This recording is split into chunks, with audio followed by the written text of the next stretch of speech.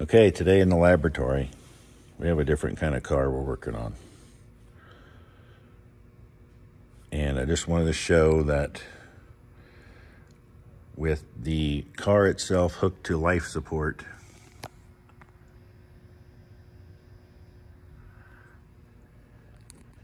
it does okay. Ooh, well, okay, maybe not that okay, but it does go. The steering may be smoked. I haven't taken anything apart, but it sounds like the gears are trashed in the front.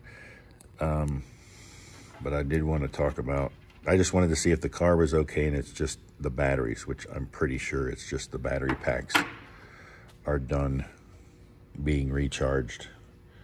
And we can address that. I'm going to make a little battery killer thing if you were to resurrect this. But I suspect that with the steering being plastic gears, they may be done.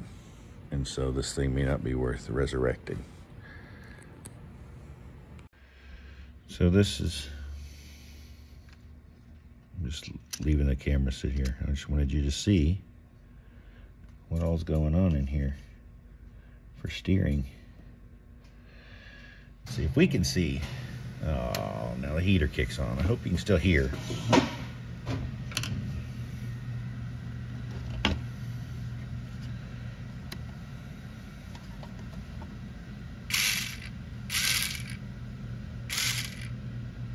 Let me zoom you in.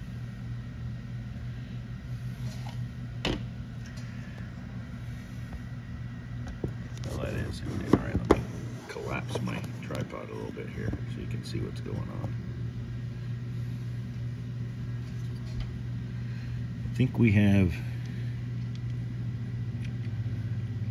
this is just a set of reduction gears because this motor turns so fast, you don't want it to, this just actuates the wheels back and forth. Look at that.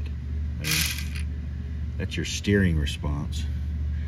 So it has to reduce those RPMs down to something manageable.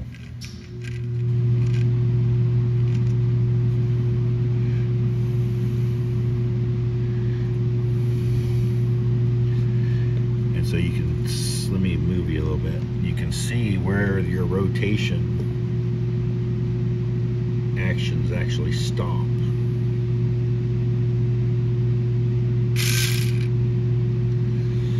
Get a pointer. All right, so obviously this rotates. This is the motor, and it's getting through here, this gear set to this gear set to this gear set, and then it stops. You can see right there.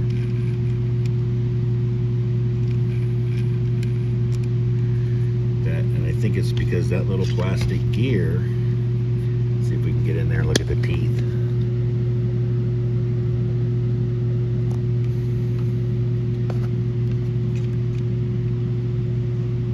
Those teeth are worn out. Those are the ones that mesh with this, which then turn the wheels, see? It's hard to, on these little RC cars, to steer it gently. Because you can see this motor turns a billion RPMs, and then it just gets slowed down through all these little gear sets. But still, you're still hitting stops. The steering stop, boom, boom, super quick. And yeah, it takes a toll on those little nylon gears, teeth. So,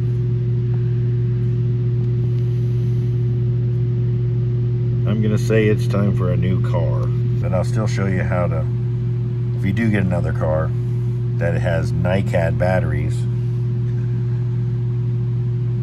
how to maximize the life out of them. Okay, so I hope you can hear me. The heater running. It'll shut off in a minute. So, NiCad nickel cadmium batteries have to be completely discharged before you recharge them, or they build up what's called a memory in them, and they won't take a charge past that point, and it eventually just grows and grows and grows to where it doesn't take a charge anymore at all. And it's going to happen no matter what. But to prolong the life of your nickel cadmium batteries, what I do, I have an old set of DeWalt cordless tools that still take the big fat NiCad battery packs. And so I built the thing using a taillight bulb and the socket, one of those late model car that, you know, twist into the plastic housing. I pulled that out with some wires, and I stick that on the top of the battery and let it finish discharging. It won't run, there's not enough power to run my drill, but there's still power in it. And so there's enough to run that bulb. And so I plug that into the top of the battery and until that bulb goes out. And then I know it's discharged, and then I throw it on the charger. And they've lived probably longer than average. I don't know if you can see, let's see. Like this is still glowing. This is a blue LED, and it's still glowing blue. You have to look straight down on it. So this battery still has some juice in it. I'll let these sit and till it is dead. And then you can throw them on the charger. These are probably unrecoverable, but new ones, start from the very beginning with them like that, and they'll live much longer for you, because these aren't cheap. And this one was on the charger for a minute. I just wanted to see its status. See, now it's glowing. We'll see how long it glows. Now granted, you wouldn't do this with a fully charged battery because it'll take a while. These are 500 milliamp hours, which means it will flow 500 milliamps for an hour. And this LED flows like 20 milliamps.